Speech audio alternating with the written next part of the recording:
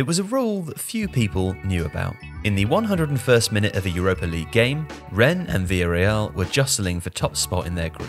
With the Spanish side leading 3-2, they were about to head straight for the knockout stages. But with practically the last kick of the game, Rennes midfielder Enzo Lefebvre struck a free kick against the crossbar. And, from the rebound, Laurent Zassignon scored to make it 3-3 and seemingly send Rennes through to the next round and condemn Villarreal to the playoffs. But it was disallowed by VAR, and mysteriously so, because there was no offside nor any evidence of a handball or a foul.